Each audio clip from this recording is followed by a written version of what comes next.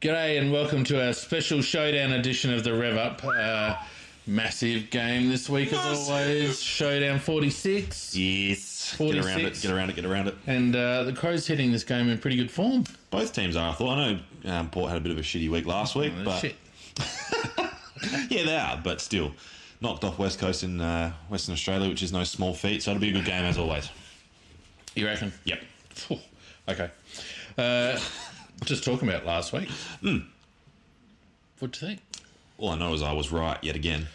Game was decided by 3 goals. My tip was 3 goals, so should probably just listen to what I say all the time from here on out. I'll see you later. See you, mate. But, you know, I've heard a lot of people ragging how we played or ragging the game in general, but I tend to disagree. I actually thought it was a good game to watch. There was skill errors. Yeah, it was a bit scrappy. It was low scoring, but it was hard fought. Yeah, I thought it was entertaining because it was hard fought on the inside. And then when it did get out into space finally and it opened up a little bit, like, you know, halfway through the third quarter, it was really exciting. And Freo have been in form. So they knocked off GWS, like we said. They're no slouches anymore. And we pointed out their forward line was pretty potent. We kept them to a low score. Yep. You know, a lot to take out of that game. Absolutely. A lot of positives to take out of that game. And, you know, I thought we did pretty well. And we both last week spoke about how the defence was going to be so important. And that's the way it panned out. Our back six really dominated. Fuck, we know what we're talking about, don't we? We know what we're talking about. Yeah, we do. Oh, shit. Even a broken clock's right twice. Look, before we crack into it, we were pretty lucky at Crowcast this week to have an interview with Marty Mattner. Wednesday night, we were able to talk with the Crows' defensive coach. Yep. So we'll just kick that off now and then we'll head into the teams after Marty. We started off with a question about whether the selection panel had a set structure for the defence or whether we picked horses for courses. Melded together, I guess, and were able to play with each other and spend time. Alex Keith, I think, was probably the big improver over the pre-season, being able to work with the other 5 or 6 defenders and learn off them, and I think he got great confidence in the way he's been able to go about his pre-season. But yeah, it definitely is you get your 6 or 7 defenders, and then it's, I guess, about do you need a match up for the week coming up, or is it more about just backing in the guys you've got if they're in really good form and going with that? And we probably the last few weeks we've backed in those guys to play, and we've been really good in, I guess, our consistency over the last month. I think we've been playing some really good footy, and we've backed in those guys, and they've been able to do it each week, which is a really good thing to do. Marty, that really opens up an opportunity, I guess, for something I really wanted to question you about, and that is the defensive structure. We're going terrifically well this season. We're, as you'd know, we're third in terms of points conceded. Just a little bit of narrative, I guess, that as we started off the year, there was a lot of games where, as supporters, we looked and we think, gee, that that footy's not reminiscent of the halcyon days of 2016, 2017, the sort of the freewheeling, high-scoring days. And I think there was a kind of a perception that, we would gradually get ourselves out of that funk. But then in the last 3 games, we've actually been winning games, and yet there's still been that that really sort of deep set defensive structure, and I sort of got to thinking through the week, is this now, I guess, reflective of us going down a different road in terms of our game style, which is much more defensively based, which is your part of the ground.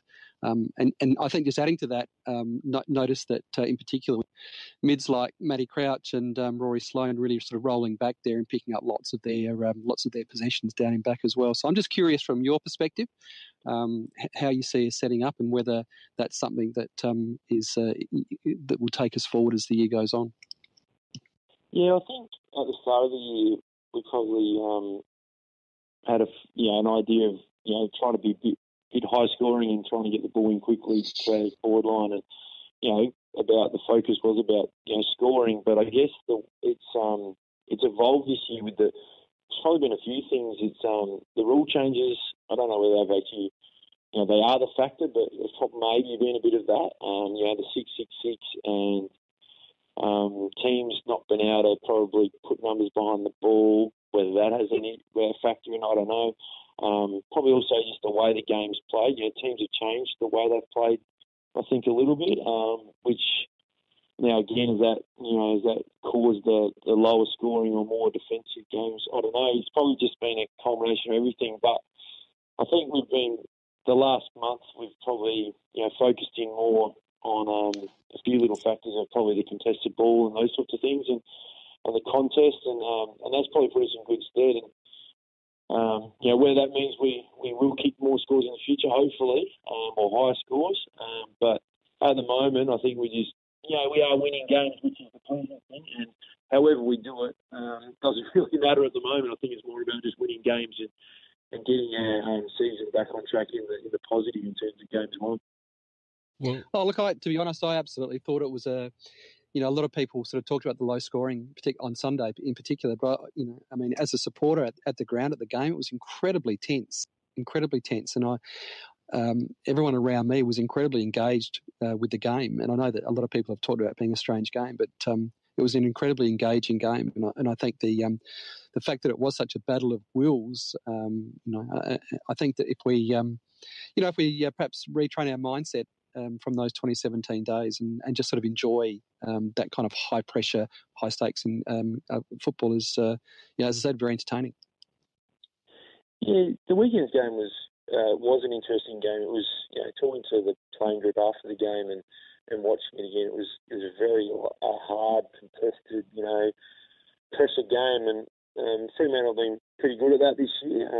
They're another team that are been keeping teams to low scores and have won a few games as well. So I guess when both teams want to win and they're both very pressured and contested, ball game was going to be a low scoring. But again, I guess we looked at it and we felt like that we just had to win the contested ball, and we're able to do that, and then that got us being able to get, I guess, a reasonable score on the board, but also we were able to keep them to a very low score, which is, from my end of the ground and the team defence point of it, was very pleasing against Fremantle on the weekend.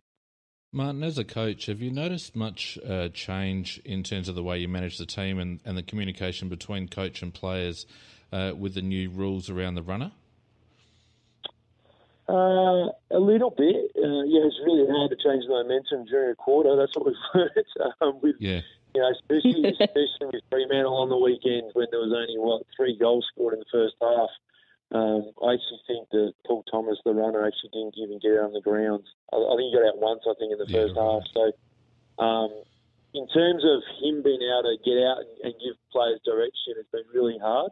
But I don't know if you've noticed, but Don's been spending a bit more time down on the bench, speaking to the players, and I guess his messages to them, we've been able to get out to the players that way. So, which has been pleasing, and the playing group have really adapted really well. It's probably been a real surprise on how well they've adapted to the rules and been able to get message out to the playing group on things we want to change, and whether that's position changes or the way we want to play, or just maybe a little tweak here and there. The playing group have been really good, and I think just the ability of the senior leadership group to be able to get that message out has been really important. Well, and we've made the observation that our season turned around when Don started coming down, and I guess it'd be reasonable to assume that you, as the most successful of all the people in that coach's box, you would have just tapped Don on the shoulder at one stage and gone, "Look, Don, we got this up here. Just bugger off and go and chat with players, and we'll look after the strategy." Is that how it went down?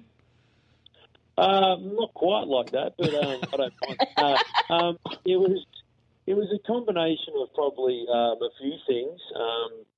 I guess Scott Campielli moving into that more senior assistant role and having an overview of the team structures. He has a fair bit of input in what we do on game day and how we play. So, and even during the week about how we want to set up and the structures. So the line coaches have been mixed coaches own team. Mick God and myself, I've coached our own team. Ben Hart's been around for a while as well. So, but I think it had a bit to do with everything. Don being able to go down and speak to the leaders and the players as they come off the ground. His influence down there has been really good, and he probably him being able to do that has been able to help as well.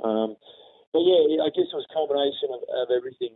He probably put a fair bit of trust in us to be able to to see the structures and the game up in the box to be able to report back to him down on the bench. But then his ability to be able to speak to the players on the bench, he probably felt like he could get more out of down there as well. And then the messages out onto the ground. So, it has worked the last few weeks. Well, we've been winning, so it seems to be working. And we sort of do review how the coaches operate each week. And at the moment, it's working quite well.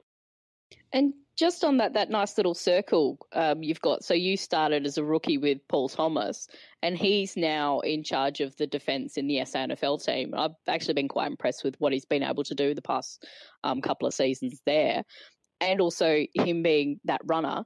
How much work do you and he do together? So Paul does the midfield.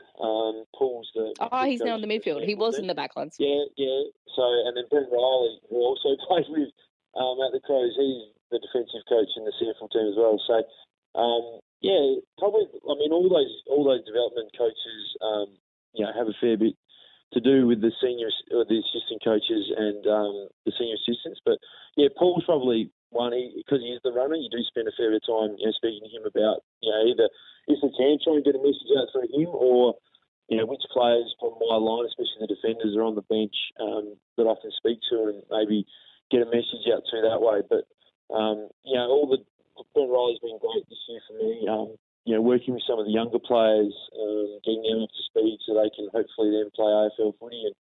And we sort of sit next to each other in the office and spend a fair bit of time chatting with each other. But it's a great coaching group at the moment.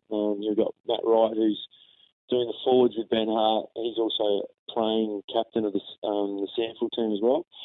And then you've got Ben Riley and Paul Thomas and Heath Uni as well. So it's a pretty tight group. We try and we spend a fair bit of time together chatting about players and how we get the best out of each player.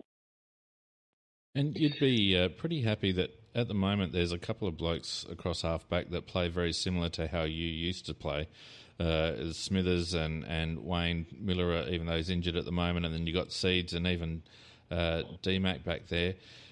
Have you been able to feed into their experience and give them some advice about how to both be defensive when required, but also be attacking and aggressive when they've got ball in hand? I think they learned everything before I got there. Come on, mate, take the credit. Yeah, I'd like to, but I think, hopefully I can just impart some of my knowledge of how I did play, but also, you're right, the defensive side of the game, and I think all four have, like I said, had really good pre-seasons, and even you throw in Rory Laird there as well. They've all been really good, the last month as well, and just the way they go about their footy is really impressive. I mean, both, Smithers has been able to get forward and kick some goals and impact the scoreboard. But I guess the pleasing thing is the way, again, being a defensive coach, is the way they've defended and been able to stop their opposition players from having influence on the game has been the real pleasing thing. And like I said, they've just had the bonus of being able to, especially Brody, been able to kick some goals. But, I think they again have learnt a lot in their footy career, and hopefully I can just tweak a few little things and give them some few ideas and tips, and hopefully they do get a little bit better, and we all get better as a group and a team.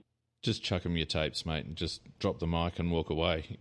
That's all you need to do. Yeah, that's right. I'll just get my highlight reel out and the boys. There are a couple of young guys in the SANFL which also play very similar to you in Shoal and Hamill. So I quite like the fact that there seems to be, even though these guys that we've got that SANFL are quite young, they seem to be putting on quite a nice bit of pressure on those who are currently in the AFL team. Yeah, definitely. And that's sort of how you want the system to work. You want those younger guys to start improving and getting better. And Ben Riley's done a great job with them, especially Will Hamill and Shoal. They've come in and both really impressed in their SANFL game so far. You saw Darcy Fogarty, who will start as a forward, has been playing defence the last few weeks. Brent's worked really hard with those three probably to get their improvement up to the standard where if we do need them, they can come in and play AFL. And then you've got Andy Ottman, and the other one's Luke Brown, who's come back the last week. He played against Norwood last week, and he's done really, really good job, Brent, getting those guys up to speed. And Luke played, like I said, against Norton last weekend, and hopefully he'll put his name up for selection maybe this week. We'll see. But hopefully in the next few weeks. So obviously this week we've got the showdown coming up, and you would have played in one or two, so you understand exactly what the pressure's like. And having grown up in South Australia, you know what the rivalry's like. The team seems pretty settled. From my memory, there doesn't appear to be any injury concerns coming out of the Fremantle game. And obviously you're not going to be divulging anything too dramatic, but do you see, with their outs, do you see us gaining any sort of advantage in the midfield or with our structure based on their outs at the moment? Because they've got a couple. Yeah, they do. I noticed today in the newspaper, I was listening to the news, there was a couple out. You'd like to say yes, but when you look at a few of the players they were talking about bringing in, and you've got, I think it was Broadbent, Tringrove, and there's one other. So, you hope you do, but then you talk about those names, and there's a number one draft pick in there, and Broadbent's played, a lot of footy and he's got some good experience. I think it doesn't matter what team put out on the weekend, it's going to be a really hard contested game, and we know that the rivalry normally lifts both teams, and they're always a tough game. They're always, finals atmosphere, big crowds, and it's going to be on Saturday night in the showdown. And it doesn't really matter. I don't think who Port put out there. They're pretty confident. They've been in some really good form, even against Collingwood. They didn't play well in the first quarter, but their last three quarters were still pretty good. And they have been playing some really good footy. A couple of weeks ago, they beat the West Coast in Perth and did it comfortably. So, I think they'll have a lot of confidence, and they'll be confident whoever they bring in, they'll compete and want to win the game as well. A few whispers about maybe bolstering the ruck stocks with JJ coming in. Is that on the table? Well, I guess it'll be discussed. We sit down the match committee to ask them after training and we discuss the team more to length then. But, I guess we go through the whole team and find out, and look at Port and how we think we can get an advantage and where do we think we need to maybe make changes to win the game. But it's pretty hard at the moment to crack into the side that have won three in a row and been pretty impressive the last month. So, again, we'll assess after training tomorrow and Thursday and have a look at what the team looks like and how we go about winning the game and who's best fitted in that. Does Kyle Hartigan walk around with a little CD of his best highlights against Robbie Gray in the showdowns? Yeah, he does. He keeps reminding me that he's done pretty well against Robbie the last couple of times. So he's and he had a really good game on the weekend as well. He's back in probably his best form as well. So it's perfect timing. But I'm not sure if Robbie's going to play this week. So he might sleep a little bit easier. No, he might sleep a little bit easier later in the week. So you'll have to Kyle might just drop him because he's got no role to play. He's got no matchup. That's it. Yep. Look, Marty, it's been fantastic having you on. We really appreciate you giving us your time. We love having people on from the Crows, and it's always a privilege to talk to players and coaches down there. So all the very best. We've enjoyed your work both as a player and now as a coach. So all the very best for Saturday night. Oh, thank you very much. Thanks for having me. So what do you think? A couple of interesting things to come out of that. Hartigan's CD that he carries around. Yeah, it's a little bit of insight into Hartigan's mindset. I don't mind it. No. And he's not half wrong. I mean, Gray did kick 5 goals in a quarter last time, or 2 times ago we played him, but that's all right. Yeah, we'll let that slide. But I thought it was good insight into how the coach's box has been working, though. I liked the fact that he talked about the fact that it seems like Camporelli is up in there, sort of watching over everything, while Pike's down on the bench enforcing it. And it seems like there's a bit of trust with the assistants to sort of be able to do their own thing and then feed it back down. Does that mean Campo's the real head coach? Don't know. And Don's just the figurehead now? Just the face. Just the face. Nah, you got to give Pikey a bit more credit than that. But I do think it's interesting that Campo seems like he's got a lot more control in that coach's box. Don't know whether I like it. I like the setup. I like how they've got someone senior up there watching over everything, and then Pikey on the bench enforcing it. But worries me that Campo's in charge. I don't know why, it just does. Yeah, so the setup's right, the personnel, yeah, maybe. I don't know, it's working. Like Marty said, it's working. Yeah. And they're reviewing it every week, which is good. It means they're on top of it. Yeah. But if it's working, like, if it's not broke, don't fix it. But still. Well, like we said last week, it's very much like the NFL setup with all the analysts and that at the top and the head guy down the bottom passing the message. And like, as he mentioned, it's very hard to get messages out now. Yeah. Thomas only getting out once in a half. Yeah, well, like you said, because of the low score. Because no one kicked a goal. Yeah. So I guess the value there is that Pikey can communicate during the quarters and as they're coming off. Yeah, and work on changing momentum or tweaking or positional changes or whatever. So and we've seen other coaches do it. So it seems to be the way of the future. And until they, I would imagine that most teams would either have our setup or a hybrid where they'd have a specific person down there communicating. Like a senior assistant or something on the floor. But I think it's important that Pike's on the ground, to be honest, because if the buck stops with him and the message is coming from him, I think it's much more powerful. Yeah. Instead of it being coming from an assistant. Yeah, I think I think at the start of the season we had Heath Uni down on the bench. And I know we have in the past had Heath on the bench communicating with the players or, delivering messages. So I like it. I do. It's working. Yep.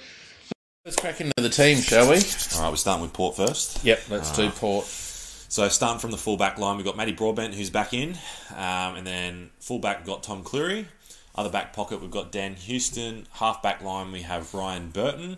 Centre half-back, the Dukes Howell. Don't make me do that again. The Dukes! Nah. And then the other half-back flank, DBJ. Centre line, we've got... You're a bit chummy with these Port guys. Are you a closet... should you be on this cast? I just don't want to say his full name. Right. It's stupid. Right. Like, how many first names do you want? Yeah, fair call. And then you got your centre line with Dersma, Rockcliffe in the guts, and Amon on the other wing. Half forward line, you got Todd Marshall, Justin Westhoff, and Stephen Motlop's come back in as well. Interesting selection, that one. It is, especially because all reports he hasn't really been setting the world on fire. Not really. In the twos. But looking for a bit of magic. Well, maybe they just want him to get one kick right at the end and winning the game. I mean, I guess if he does that, his selection is justified, isn't it? Full forward line, we've got Sam Gray, Paddy Ryder, and the Connor Rosie, who let's not talk about Connor Rosie. Is in the wrong colours, but anyway. Yep. Following, we have Scott Lysette in the ruck, and then Sam Powell-Pepper, Trav Boak as the rover, and then interchange Willem Drew, Aidan Johnson's back in, Jared Lienert, whatever. Nah, Lienert. Lienert. No, Lienert.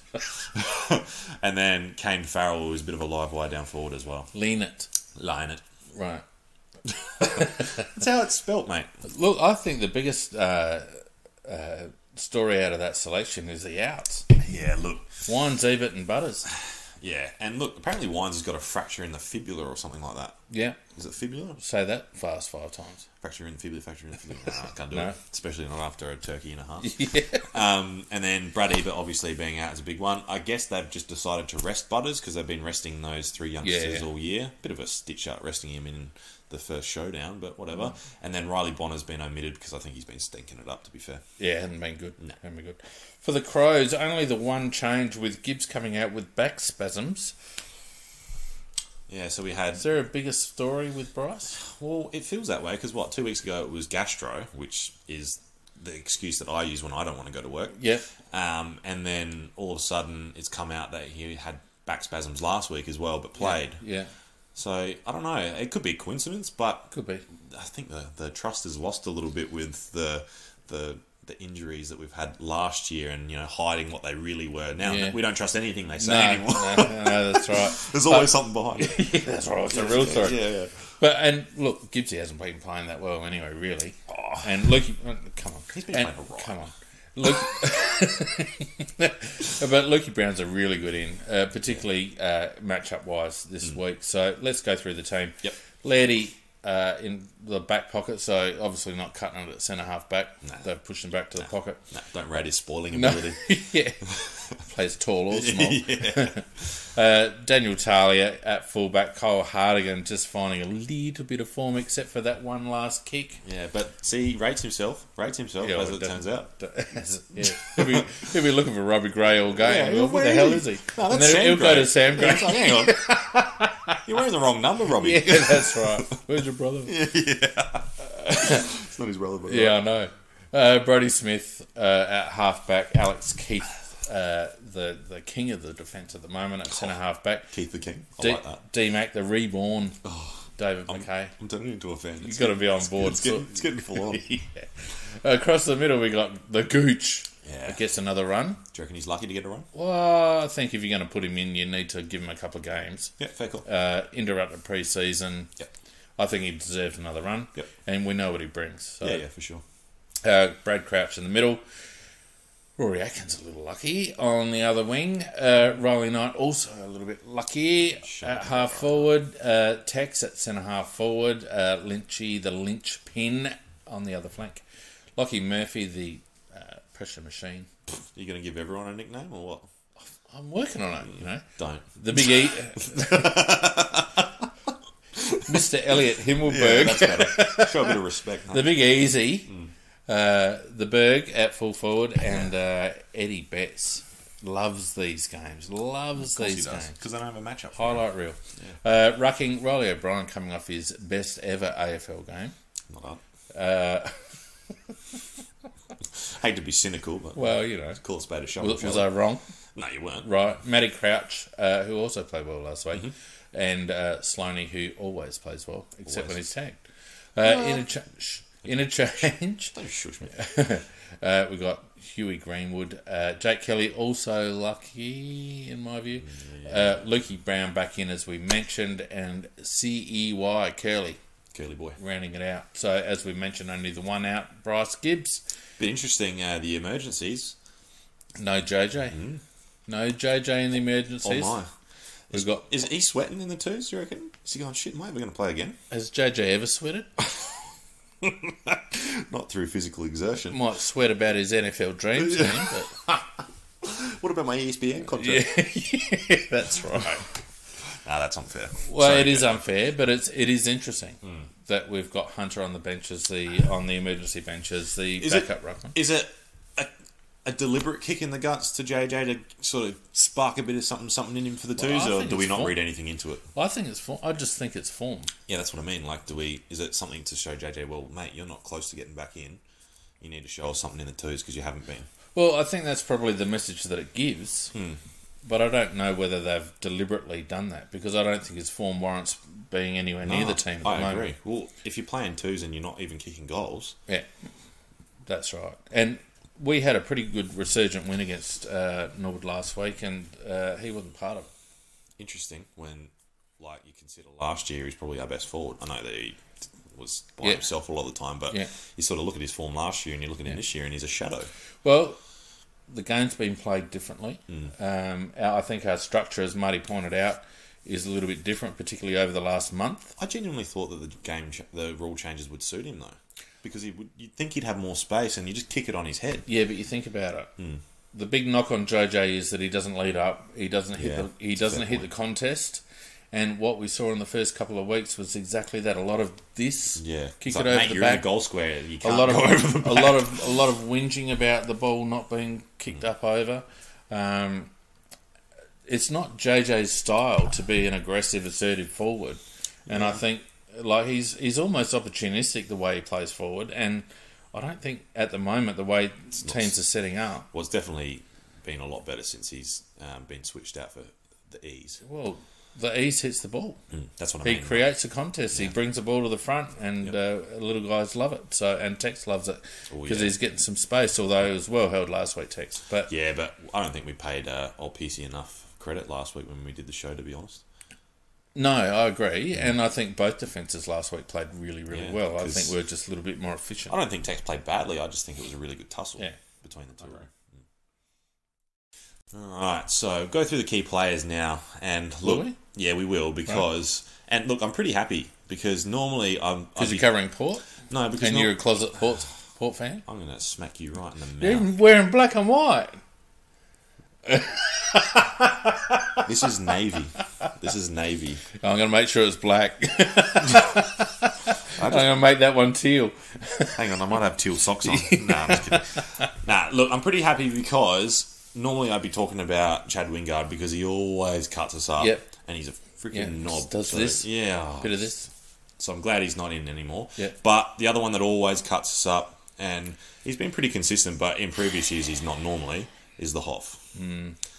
And I feel like that he's their most experienced player. Bit of a barometer for him. If he's getting up around the ball, getting his 20 touches and kicking goals, that will go a long way for them winning. And like I said, he's in good form at the moment. And really, like, Talia's probably not going to go with him if he's playing up the ground. It'll probably be Keith. Or obviously Hardigan as well. I think probably Keith, I reckon. But yeah, and you know, he's a weird matchup because he's mobile, he's got good aerobic capacity, he's got good-ish skills. He's kind of weird because he makes the hard look easy and the easy look hard. So he'll do the mercurial things, but then will miss someone lace out 20 metres away. So, you know, he's a bit of a weird one. But if he gets on top, he's pretty impactful. Yep. The other one that I wanted to talk about as well was Trav Boak. So I think Trav... Talk about reborn. Yeah. And, like, there's been a bit of talk about him, you know, getting rid of the captaincy and all that. But I also think that he's been a bit injury plagued in the last couple of years as well. Just sort of getting himself up for games rather than actually being cherry ripe. And it's definitely showed this year because he has turned back the clock 100%. Yep. You know, he's captain this week, but I don't think that's going to make 2 licks of difference, to be honest. Nah, it's Showdown. He always gets up and show. Yeah, that's tough. You never know. His thumb might be really sore after the coin toss. But then the other one, and look, we're going to have a bit of a sook about this because he's playing in the wrong colours, mate. Yep. Connor Rosie has been lighting it up. And look, he's been a little bit inconsistent, but he's a young player. He's a kid. And he's playing one of the hardest roles in football, which is half forward pocket. But, God, he's got some talent. Oh, look, goodness gracious. Look, we're going to look back on this draft, I think, and look, no disrespect to Chase and absolutely Ned not. and all the rest of it. It's not about that. It's not about that. Jeez. We could we have just worked a little bit harder to get into the top 5? Recruiters will look back and go, we fucked up.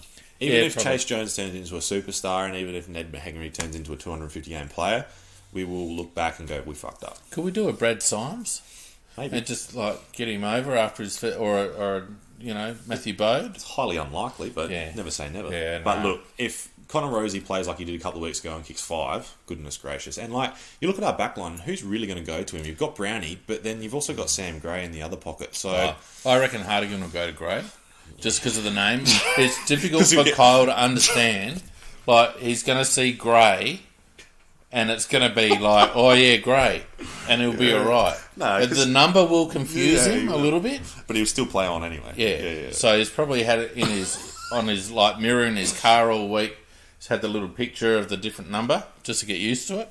But the Gray, when they call Sammy Gray, he'll go, oh, shit, yeah. So it's probably going to be Lairdy that goes to the should have been Crow in Connor. It'll be Brownie. Brownie will go to him. You reckon? Yep. Because he's our lockdown defender. So well, that means that Hardigan probably ends up with Stephen Motlop. Nah, Hardigan will go with Todd Marshall. Well, so all right, so they've got Gray, Rosie, and Motlop as their smalls up forward. Mm-hmm. So we've got Laird, Brown, who's starting on the bench, and Jay Kelly. Okay, right. Key players for the Crows. Look, I'm going to start with the Berg. I think the Berg has settled in nicely. I think that he's going to have a big role to play this week because Riley O'Brien's been in good nick. Surprisingly good nick. Yeah. Come on, surprisingly good nick. You know, you can only beat the bloke that jumps against you. But he's got 2 pretty decent ruckmen this week. Pretty decent? Well, you know, Lysa is a very good ruckman and Ryder can cut you up with his tap work. Yeah. So and can go forward and kick goals. Exactly. Yeah. So O'Brien's got his work cut out, and I think a lot will depend on how Elliott can back him up, not only in second ruck, but also to make an impact up forward. I think it's a real feather in Elliott's cap that he's been able to string a few games together, and I think that he's grown in confidence every week. I think Tex gets around him a lot. I agree. I think they all do. I think he fits our structure really well. Seems to be a bit of a favourite amongst the boys as well, I've noticed. Yep. And I reckon we just could see something from the Berg this week. And the other bit of a coming out party, you reckon? Maybe. Yeah. What a game to do it. I'd love it if he did. Oh, wouldn't it be fantastic? Yeah. Cult hero straight away. Keithy obviously is another key. I reckon King Keith. King Keith. Yeah. Cool. King Keith. You complain about my nickname. Yeah, well, I'm just giving you a good one because you're the crap. Mr. Alex Keith, ex-cricketer Alex Keith. But do you know he used to play cricket? No, I did actually. It's amazing. Well, did you know he used to play cricket? Yeah, I know. Yeah, right. I reckon he's got the job on Westhoff, I reckon. Yeah. And I reckon that's going to be, like, as you said with Westhoff, he does cut us up. If Justin Westhoff could duplicate his form that he usually brings to showdowns with other games, he'd be Port's best player. He'd win a freaking Brownlow. I'm not even kidding. So, but Keith's got a job not only to keep Westhoff in check, but also to continue to provide that intercept and that drive. Yep. And I would imagine that if Ken Hinckley has got any sort of sense whatsoever, he will recognise that. All right, we may as well not continue that. No, that's unfair. I just couldn't keep myself. Yeah, no, that's fair. But if they're thinking about it, one of the things they want to do is stop our bounce out of defence. And Keith has been integral in that because he's the intercept marker. And Westhoff is the kind of guy that will pull Keith out of the play. He'll lead up high. He'll be up on the wings, all that sort of stuff. We'll keep him on the move, and he'll make him accountable. Yeah. So it's going to be interesting to see how the Crows structure up with Westhoff, whether they sort of mix and match as Westhoff goes higher up the ground and leave Keith down back to do that intercept marking, or whether they make it a real one-on-one battle, in which case they're going to have to rely on others to do that intercept marking. And all right, we've got Jake Kelly that can do a little bit of that, but he may have his hands full as well. So that's going to be a really interesting little sideshow of the game to see how the Crows use Alex Keith and how Port try to counter Alex Keith's influence. And we need a big game from Rory Atkins. Can we have a big game from Rory Atkins? Called it last week. Did we get it? No, we didn't get it. I don't think we got it. I think it was a solid game. Okay. I think it was a pass. But again, I say it to you every week. We know what we get from Rory. If you're expecting him to...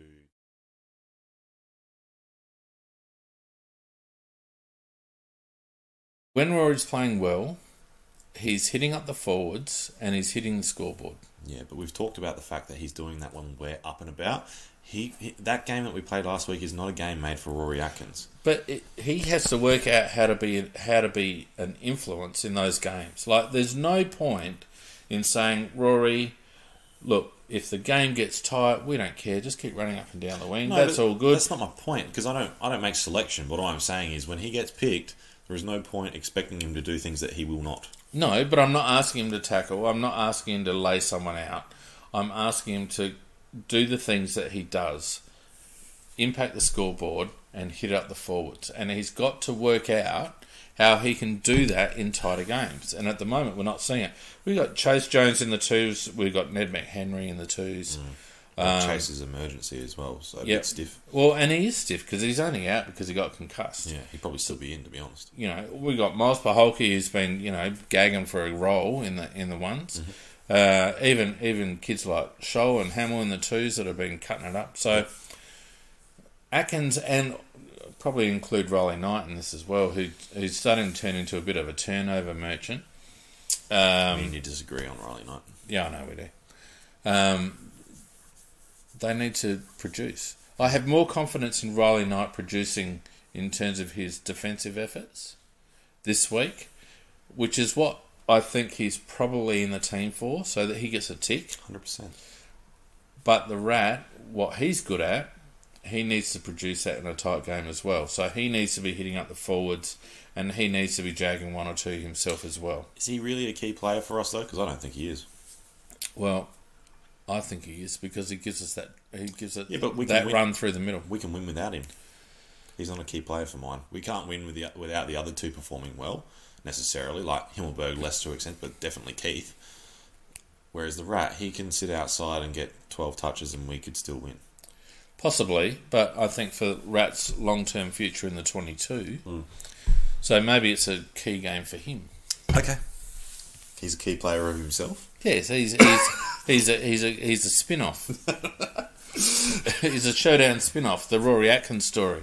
He'd love that. Would he? He'd get his hair blonde again for that. Yeah, absolutely. I think Port's defence is where they're going to struggle, to be honest with you. Individually, they look all right, but collectively, they haven't. I don't reckon they've really gelled. Well, they definitely struggled last week, and Darcy Byrne-Jones, God, that's a mouthful. Can't I just say DBJ? Can I say DBJ? Just do it. DBJ really struggled on Stevenson, sorry. Red wine's obviously gone in my head. And I think that they've really struggled without Jonas back there. He's obviously a bit of a general for him. Yeah. Because you've got Cleary in Houston and Hugel Howard. Cut off. Cheers. Dougal Howard. And they're not necessarily young, but a little bit unexperienced. And I think they really benefit when Jonas is in the team. Yep. You've got Matty Broadbent coming in, who's a bit of an older head that'll help them, Yep. but he's not really that general that I think Jonas is. First game in 600 and something days for Well, I was going Broadbent. to say, when was the last time Broadbent played? A long time ago. And Probably he was good. Showdown 41. 2016, he was one of their better players, I have to admit. Oh, yeah. That rebound off half-back was sort of pretty consistent. pretty electric at times.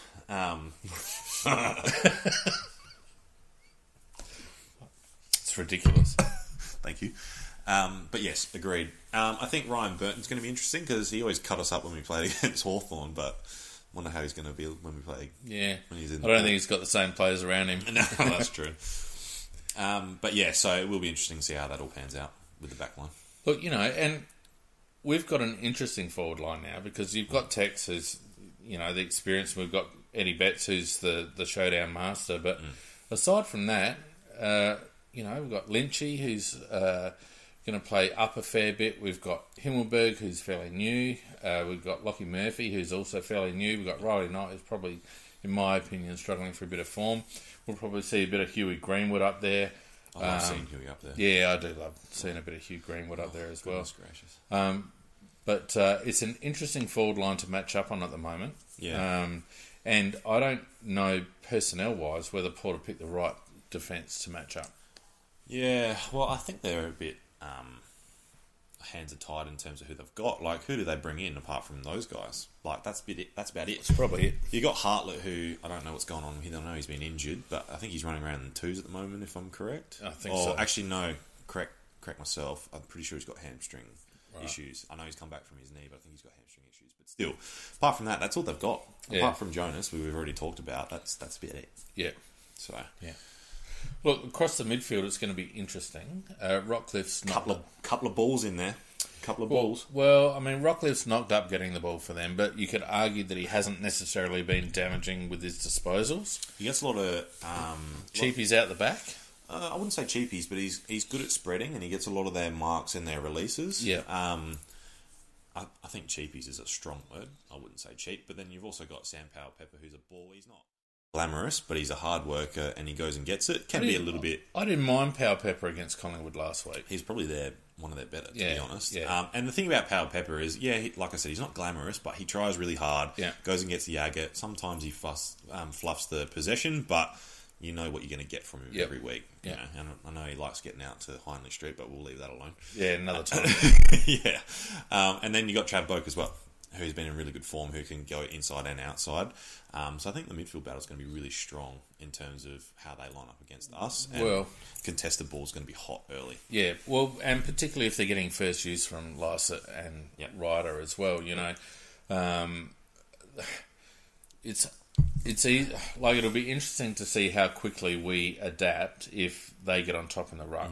Whether we start getting ultra defensive in the midfield and trying to shut it down and making a real cold-face contest, or whether we continue to try and back Riley in. To be honest with you, I'm a bit afraid for Riley this week. Be very afraid. Well, it's probably the best ruck combination in the league. Let's be honest. Lycett and Ryder. There's better individual ruckmen. I don't know. Bruce and Gawn is a pretty good combination, but they don't play Bruce. Nah, they are. Both these blokes could play first ruck in any team. Well, they do.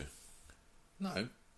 Ryder's not playing first ruck. Oh, I suppose. Well, that's what I'm saying. They did. I should have said. And that's what I'm saying. Yeah. I don't think Bruce could carry a first ruck role in a good team. Yeah, maybe not. So I reckon it's the best combination in the league. I'm just trying to think. No, I can't think of anyone better. So that's a big ask for a 4 or 5 game player who O'Brien does have a really good engine. He will run all day, but he's pretty light. No. And he can get pushed around a bit, and I reckon Lycett in particular is going to take advantage of the mismatch in Lycett is a nightmare matchup for Rob. Yeah. It's funny, I was actually talking to one of my mates, and it sounds a little bit outlandish, but why not play Riley O'Brien as like a tagger for someone around the ground? And it sounds a bit weird, but won't he be tagging the ruckman though? Yeah, but that's my point. Like, play him on someone where you come up against a ruck combination like Ports, where they've got 2 genuine first rucks, and just tell him all you've got to do is 50-50 every contest and make sure he doesn't get the ball. Is your friend drunk? No, he wasn't. I think we actually might see Riley O'Brien spend a lot of time in defence. I think with Ryder down there, I think one of the keys will be the ability of Riley O'Brien to get back and sit in the hole a bit. That's sort of what I'm getting at, though. Like, if he nullifies his opponent, he's got good tackling. Like, he had, I think, 5 tackles, was it, last week?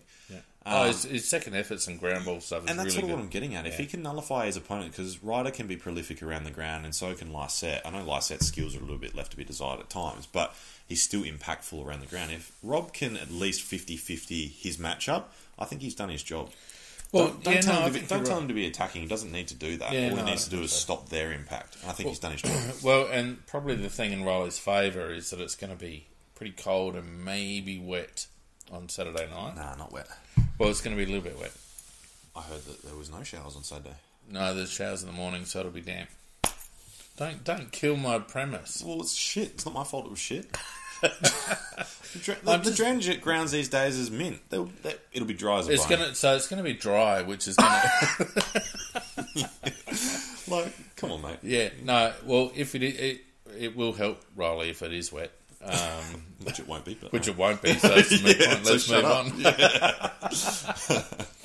on. Look, but yeah, I think Port will be working really hard to get first use because their whole thing is about scoring, about moving the ball forward. It's a bit chaotic. It's not a huge amount of system involved. Well, their 2016, 2015, I can't remember, where they got to that prelim and missed out by a kick against Hawthorn. That sort of game style is back. Yeah, that's so good. Was that like the West Coast one where they missed out by a kick after the siren? Yeah, twice. Yeah, I know. It's not a bad time. Yeah, although we can't laugh because Hawthorn did the same thing to us later. But anyway, we're talking about Port. Missing the point here. So they're back to their sort of... play on at all cost kamikaze football, which is how Port play, and that's when they're playing their best, to be fair. Well, because let's face it, that's about as much as Ken can come up with. Kenny's actually going to come to our house. He's going to find us. I'll just give him a Coke. Here you go, Kenny, sit down. All right, Rob. But yeah, when they're playing that sort of footy, they are dangerous. We've got to give credit where credit's due. But it does leave them exposed going the other way because they all just flood forward or they all just run forward. Yeah. And they are prone to turnover as well. So if we put enough pressure on the ball carrier, it'll nullify it very quickly. Yeah. And that's all that Collingwood did. And it's no coincidence that Collingwood being a high-pressure team that Port struggled against them. Yeah. Because that's all Collingwood. Yeah, because Collingwood just pushed up into their faces the whole time. Just pressure on the ball carrier and Port folded. Yes, they might have got on top of the last 3 quarters, but the game was over by then anyway, so who cares? I think you're right. If we zone off and give them space and allow them a bit of room to run and all the rest of it, they could cause some damage. Yep. We do need to be very much man-on-man focused. I think we do need to crowd them up. Yep. And allow our run to come from half-back on the rebound. Yep, so, 100%. Up forward, I think... I don't think that they've... It's so hard to predict because... You mentioned Westhoff. Todd Marshall's been going all right. Don't mind him at all. Yep. Paddy Ryder, we know what Paddy can do. Sam Gray can bob up. Yeah, but he misses everything. Oh, yeah. Connor Rosie, we already know. and Motlop can just do the incredible. So when he's on. Or he'll bob up for 5 minutes and kick 2 goals that'll win the game. Yeah, exactly. Yeah. So, I mean, on the surface, I think we've got the personnel down back and the form that we're showing down back. You're also forgetting on their interchange, you've got Farrell, who's a live wire, who I've seen play some very good halves, quarters of games that, even though he's gone missing in the other parts of the games, has sort of set the tone or got them back in or even won them the game because of him just, being prolific in a quarter or a half or whatever. Aiden Johnson can be a little bit wasteful, but he is quick and he can be skillful. So that forward line is all of a sudden looking very dynamic with the way they've got that set up. Yeah. But, I reckon we've got we are number 2 for least scores conceded. Yeah. Yeah, we turn into a bit of a slog at the moment, don't we? Yeah, well, and it's interesting what Marty said before about working on our running defenders' defensive capabilities, and that's been a real pleasing sort of aspect of their game. Yep. But they're going to have to be very careful, and it's going to be interesting if we concentrate too much on locking down Port's forward. Yep. Are we going to get enough bounce out of that defence, or is it going to become a little bit of a slog like the Fremantle game, where there's not a lot of free flowing? It's more just about territory, and and maybe that's how the Crows are playing now. Who cares? As long as we win. Well, and again, with Marty saying, at the moment we just want to win a game, and we know that showdowns come down to throw the form out the window. Who wants it more? Who wants it more? Yep. Who gets the break? All that sort of stuff. Yep. They're rarely blowouts. Well, when the teams are this evenly matched on paper, it's rarely a blowout. Yeah. So I think our defence is going to have maybe its sternest test for the last month or so. I think because there's a lot of variety there. Ryder can take the mark. Westhoff can cause havoc both in the air and on the ground. I think last week was a pretty good test for the defence. To be fair, they had I don't reckon they turned up. Jesse Hogan didn't turn up. Did he not turn up, or did he not? Was he not allowed to play well? No, I don't think he played well. Judging by where he was leading to, and all, I don't think Jesse Hogan played well. Okay. And I don't think Cam McCarthy played terribly well. No, he was missing. I thought Taberner did. We called that one. Yeah, we called that one. But I think they actually didn't get enough out of their tools, Fremantle. But I think, and we're talking about the showdown, but I think Ross Lyon's got this star-studded forward line. Doesn't use them. And he plays this lockdown game. So what the hell are you doing? We didn't call that because they've been playing differently. Anyway, yeah. But we won't see that from Port. No. We'll see Port running forward of the ball. We'll 100%. See them, get the ball forward at all costs. They like to move forward. They'll also clear out for Ryder, or if Westhoff drops back, they'll clear out and then they'll bring everyone forward and running back through. Yep. So, we've got to be really careful of that. Yeah. So you're the closet Port fan.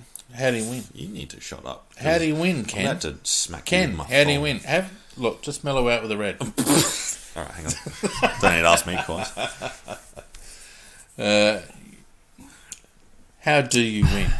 Well, if I'm Kenny Hinkley, you got to stick to... You're drinking wrong. Wrong? Coke. What do you mean? Well, he doesn't drink wine, he drinks Coke. How do you know? Do you know the bloke? Have you seen the coaching box every time? Yeah, but it's not like he's going to just get on with it. Well, you're just making silly sense. Look, if I'm Kenny Hinkley, I'm going to stick to Port's strengths. Obviously, the chaos ball is a big sort of aspect of their game plan, but like you sort of said to me earlier before we actually started, they rely on a few individuals, so they really need those individuals to step up.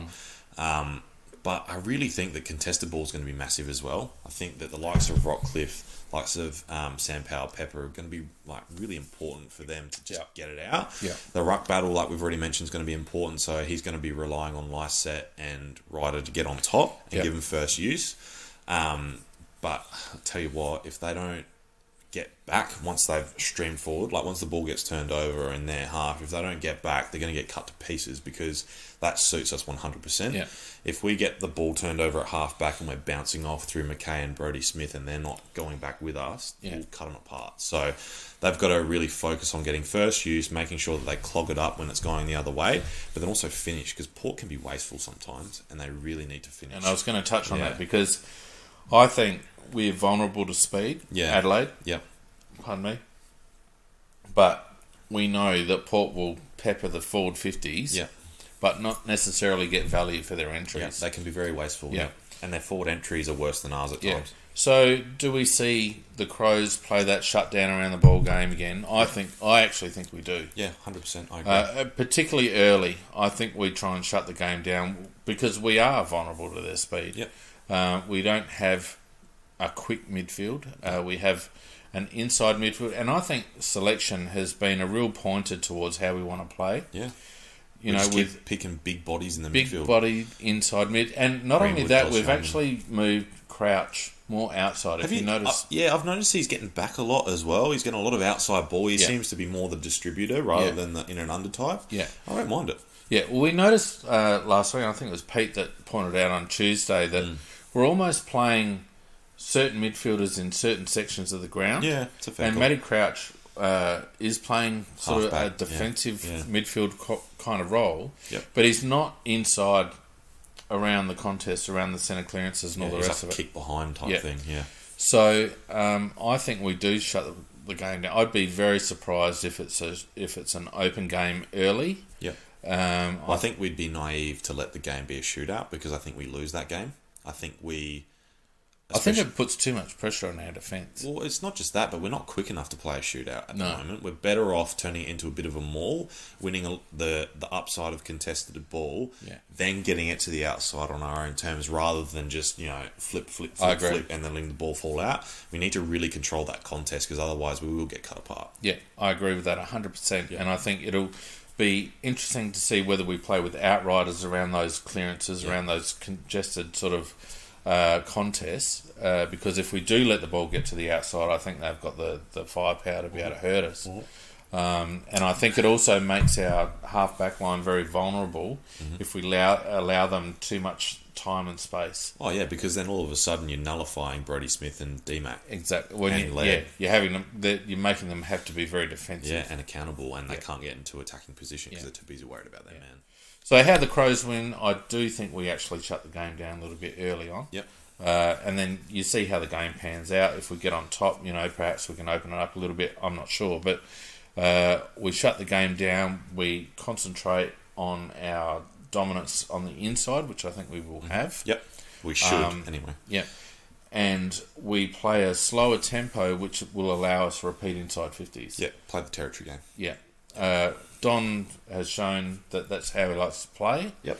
I think over the last 2 or 3 weeks we've seen that that's how we like to play. Yep. And I think it perfectly fits with what we're going to need to do against Port Adelaide this week to win. Yep. All right, so how much do we win or lose by? Well, I actually think we win quite comfortably in the end. I think it's going to be... Hang on. Have you tipped the Crows 2 weeks in a row? Yes. The lid is off for you, isn't it? That is so unlike you. You're the most cynical Crow supporter I've ever met. I like the way we're playing at the moment because it's not... That's big for you to say because you're not normally like that. No, but do you know why I like the way we're playing it? It's not fragile. Bit of mongrel about it? Yeah, it's not... It's not one of those things where it's working perfectly, it looks fantastic, but just one thing goes wrong and the whole thing breaks. Falls apart, yeah. It's not like that at the moment with the Crows. It's not pretty, is it? Well, sometimes it's pretty. Yeah, but what I'm saying is we've won ugly the last couple of weeks, really. It looks less like a training drill and more like a game of footy. Yeah. And I like that about the way we're playing. I think it's... I think we're less prone to get blown out, and I think we're more prone to be able to hold other teams. And I think in the end, after a close fought first half, I think we win by 5 goals. 5 goals, you reckon? Yep. See, I think it's going to be a slog all through. Mm-hmm. I think there'll be times where it'll ebb and flow in either favour. Like, there'll be periods where Port will be on top, there'll be periods where we're on top. Yep. How much, I'm not sure. But in terms of who wins and how much, I think we win, but I don't think we win by more than 2 goals. I'm saying 8 points. So you're quite pessimistic. Not pessimistic, realistic. And if we look at the form guide, I'm quite clearly the one you should be listening to at the moment. Really? What do you mean, really? The proof's in the pudding, old man. Old man. I've been on the money for the last, 3.5 weeks? Yeah, you've gone all right, I have to say. But, early days. You want to be a March Premier? No, because... Are you even in the Crowcast footy tips? Well, no. Because I know I'm better than everyone. Wow.